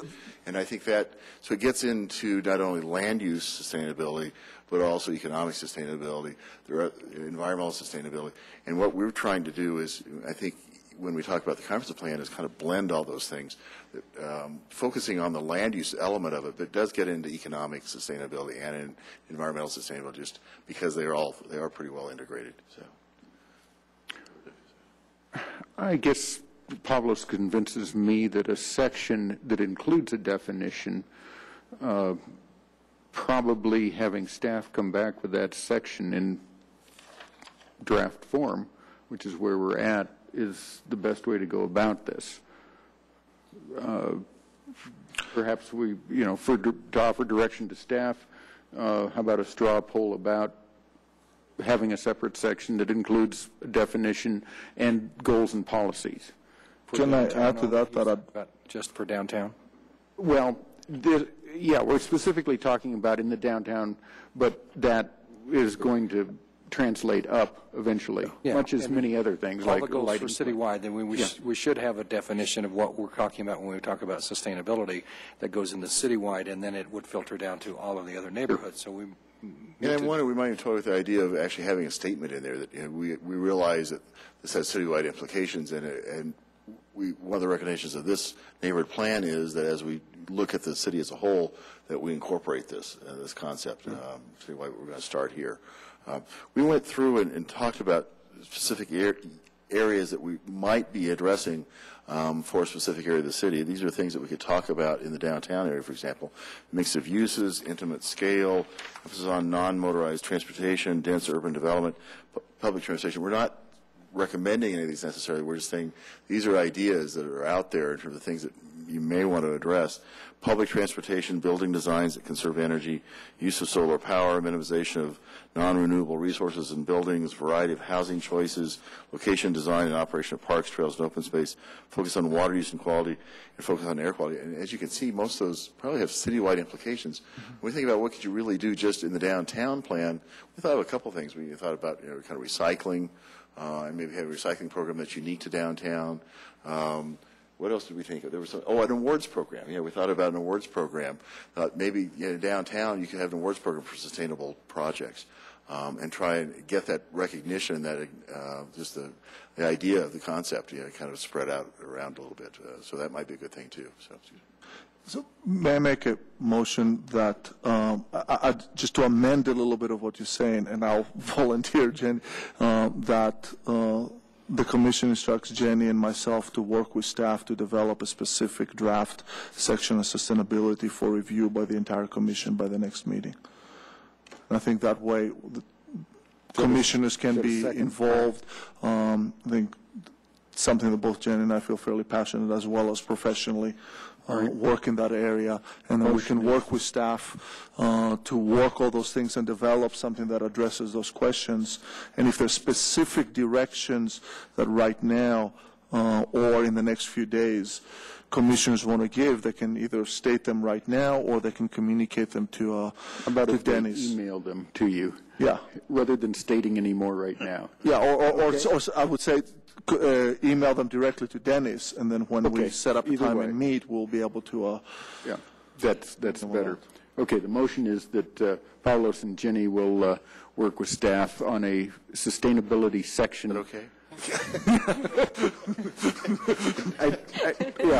Well, I think you didn't throw anything at me, so I assume that's okay. Jenny was the second on that, I believe. Yeah. So, yes, I was watching that. All right, commissioners, how about just a straw poll of hands?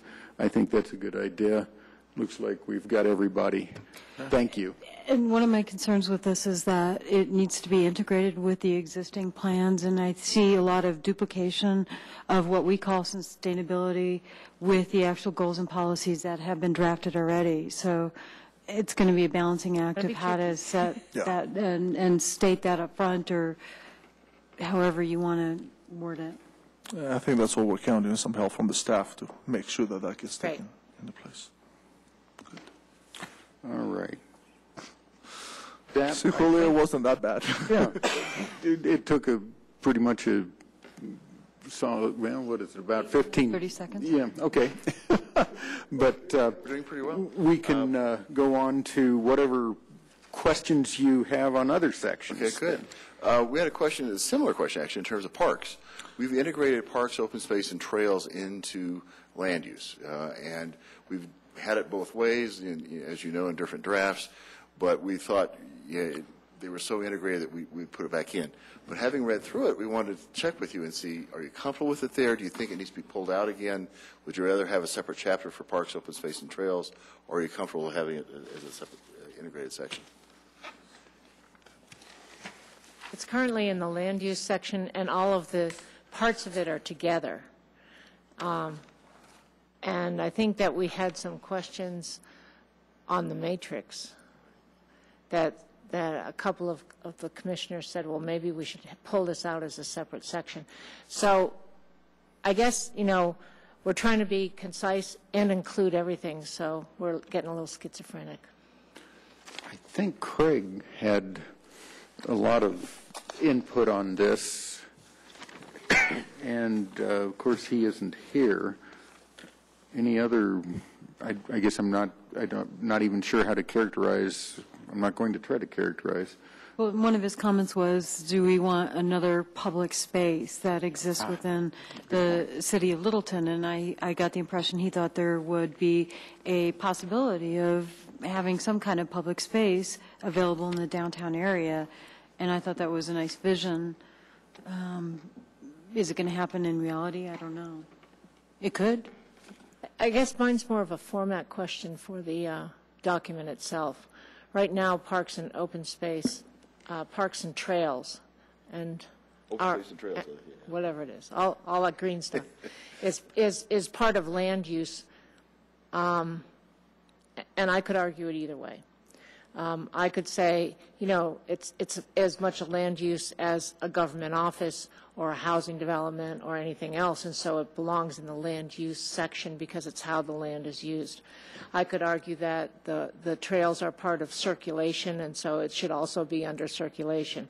I could argue that the three things, the parks, the open space, and the trails, should all be pulled out into their own section because they are their own entity. And frankly, we can do anything you want. We just need to get some direction, that's all. My confusion is when we have it all under land use, is that my training tells me that if you're going to talk about open space in a land use area, just fundamentally, we're talking residential and commercial. To me, there's always requirements for a residential and a commercial when it comes to either open space within that. A separate and akin to that is what we're talking about as parks and trails that are off-site, if you will. And I don't know if I want to get into that, create the confusion or keep it separate so the confusion is not, you're not tripping over it as you're going through it. Yep. So I guess what my tendency is trying to say that unless you really know the differences when you're going through it, I probably would be more conservative and say separate them out so that there's a clear distinction between the two, and they are not confused. Linda. Well, I think separating out parks and open space maintains the emphasis and the importance of the parks and open space to the city. So. Okay. Seeing a general nodding of heads. Yeah. It's a little bit similar to the concern that I raised about sustainability is kind of incorporated. It got a little lost. It got diluted. I will be okay if we have it within land use and urban design, if that seems to be the general trend. If it becomes more explicit and stands out as explicit goals and explicit policies, it's just mixed in a little bit and it doesn't stand out. And I think that really talking about public spaces as well as, which was Craig's thing, would be a good thing to look at it, because part of the early discussion that we had in this is that downtown area, as opposed to a lot of others, doesn't have that much in terms of parks, open space, and trails. What we discussed is more of the need for public spaces, which does include open space and parks. Trails falls a lot more into circulation and connectivity, in my opinion. So I would like to see a section in public spaces, open space, and parks. Again, the idea of where do people gather and where do they collect. If downtown is continuing to be if not the core area, that really does mean places where people can gather. And that's not, as Julio said, open space available within the development. It's got to be that. I think I like Linda's comment. It shows that we consider it and sort of have a higher level of interest if we separate it into another section with the agreement that we don't duplicate the language, under circulation, under all those other areas. Commissioners, is a separate section good? Everybody that likes a separate section for parks, open space? I'd like to see it. Mm-hmm. I think that's unanimous. So, very good. I thought Linda, I was it was with Sarah Jane, I could go either way. Linda said, well, it kind of put some emphasis, and I like that. Okay, great. Next question is associative images. When we went through the discussion of the pedestrian and the transportation, we were using some of those, and we think that they're particularly useful in terms of conveying images and ideas and concepts. A lot of things that we're talking about, either we may not have a great example already within the city, or we may have an example, but we don't want to, insult anyone. Insult anybody or identify anybody particularly with something that, if we think that we're pulling it out as something could be improved. And so we look at these associative images from other places and say, and I think as long as we label them and say, here's where it's from, and have a caption, here's what we're trying to show, that may get away from some of the confusion. Is that something you're comfortable with, or is it you still prefer something else? Oh, go ahead. As long as you label it, and beyond labeling it, give us the intent. Well, we want to make a point with the caption as opposed to saying here's where it is. So, and however you do that, whatever the intent is, exactly, so that we can look at it and get the same idea of you're trying to convey. Yep. I think, and that especially helps when you're showing bad examples. You don't want to do that locally. Pablo? Considering that I assume that most of the associative images or a significant portion of them actually will not be from downtown Littleton, that's probably I would suggest, and I know that may be a little bit tricky, but I would feel a bit more comfortable if there were like an appendix or a separate section. There's something about the comp plan of the city of Littleton being full of pictures from other places that just strikes me as a little bit problematic.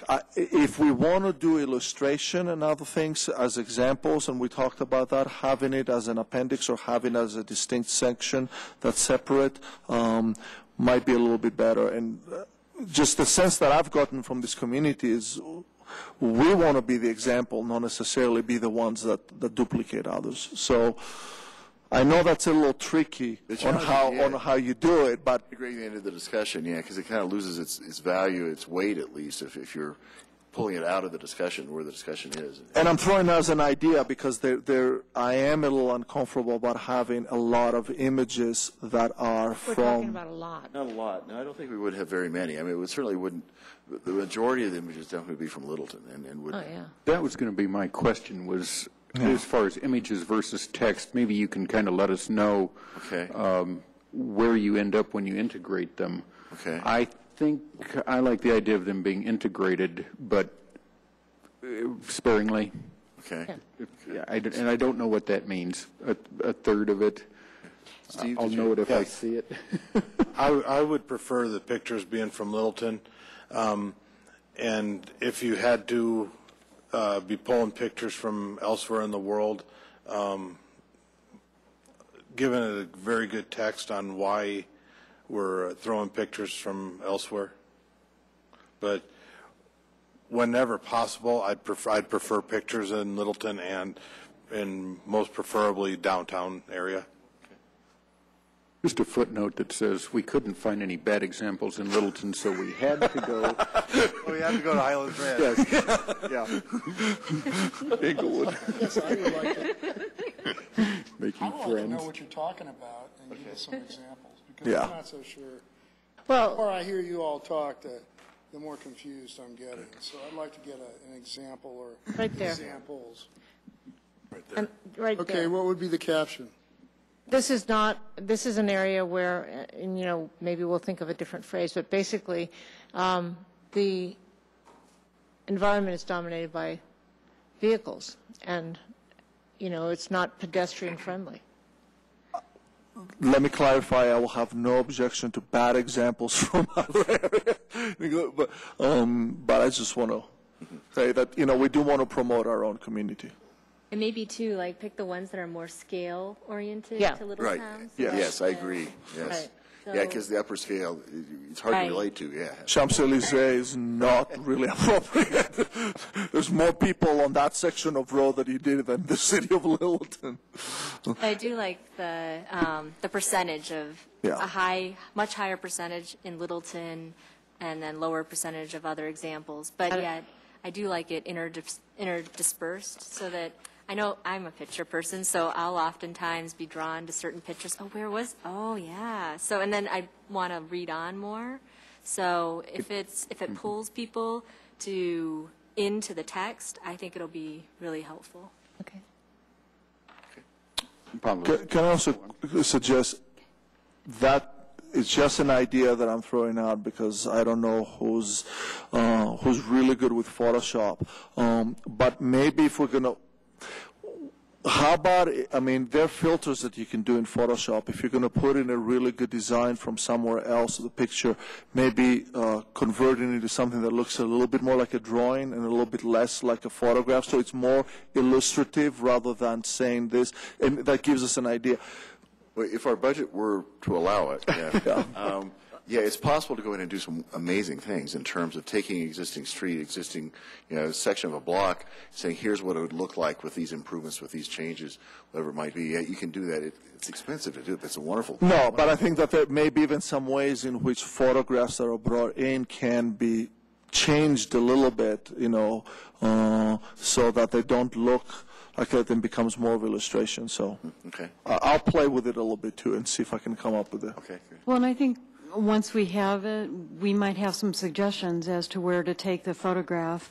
Like, for example, the picture on the left there, I can see that the old Safeway in downtown Littleton might, next to Bradford Auto Body, might give us the picture that we need to be able to convey that image. So once we see it, then the we Savers, that's right now. No, not the Savers. Next to the old Safeway, next to Bradford Auto Body, next to Merle's. Oh, okay. It's set back. Yeah, so you can see the parking similar to that. Although they may not appreciate being used as a bad example. So we can label it. That's the dilemma. Yeah, We really can is, label it as exactly. Highlands Yeah. Ranch. We could find them. If that's enough direction, maybe we've got one more category there, which was, I think, sort of economic development. And I'm curious as to your question regarding that. The city has a good program, if not, setting the standard for every other city. That comes, again, from the matrix of comments that we got from the commissioners. And I believe it was Linda that brought that up, so maybe she can explain herself. Oh. Now you're on the hook. Well, is this a goal that we want the city to undertake? Collaborate with the merchants and property owners for economic development specific to the downtown area and in addition to the economic gardening?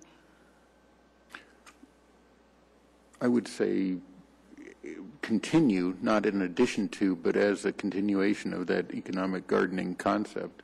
And I think it's in the comprehensive plan now in some form, which I don't remember. I think it is there is something language in there. Mm-hmm. It is something you're doing now, right, Dennis? Something we do. I think when you think about the lighting downtown, when you think about just even staff attending the hoodlum meetings, when you think about the cooperation with the special events in terms of police protection, and you think about trash collection downtown.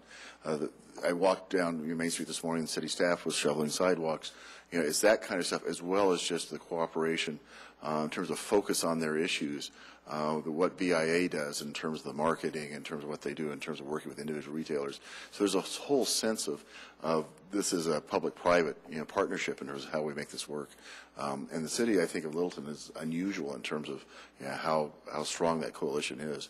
And I guess the question is, do we want to reinforce that with a statement? I would think that, yes, to reinforce the statement as a collaboration between public-private, between city and government in economic development, but not only in economic development. And some general statement, whether that is in the kind of the preamble or anything, to just continue to say that I really don't see any of our policies and goals and sections within the plan that cannot benefit from ongoing and enhanced collaboration between citizens, citizen organizations, merchant property owners, as well as departments. And we want to put that there this isn't something that is going to be done. The city is not just the building, the people that work in this building. The city is everybody. And that it has to be a collaboration of everybody for this to work. And to help achieve the goal, the vision for downtown or something like that, rather than economic. Okay, good. Julio? How does a city grade its collaboration with the merchants and properties? Is it an A, B, C? I don't know, and it's a good question. And I guess if it's a C, then or something like along those lines. I would say, as somebody who's relatively new to the city of Littleton and comes from other cities, I'd give it an A. Well, that's my point. I've seen. Yeah, that's what I'm alluding to. If you already got something that's already doing in the 90s and call it an A, then the question is, you're talking about tweaking things. You're not talking about major changes. Or just supporting what you've got. Just, exactly. You're just saying, and I guess just reinforcing that. If it was 45 or 30s or whatever, then I'd have a bigger issue. Right. The third statement under implementation strategies for economic development is the city will continue to collaborate with the merchants and property owners to enhance economic activity in downtown. Sort of indicates the continuation. Effort could be enhanced by a strong property owner and merchant organization, hoodlum, and economic gardening program. I think that statement is good, and if there was some editing to do, maybe reduce some of that other in that section. I know I've been after you guys to reduce the scale of this whole thing.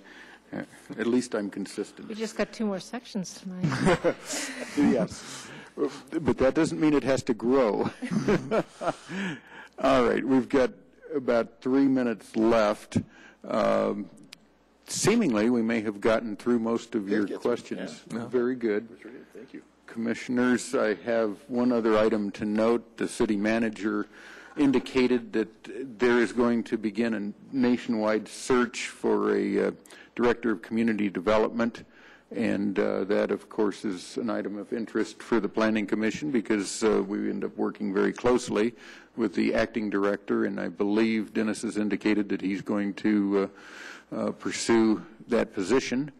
And with that said, any other announcements or 1 minute or less discussions? Linda? Next steps in the comp plan process. Next steps, we'll come back with the draft. And what we want to do, of course, is get as close as we possibly can. Again, we're not going to do a final edit. So we appreciate the comments. We're trying to get as close as we possibly can, but we keep rewriting things, so we keep making mistakes along the way, and things could be improved.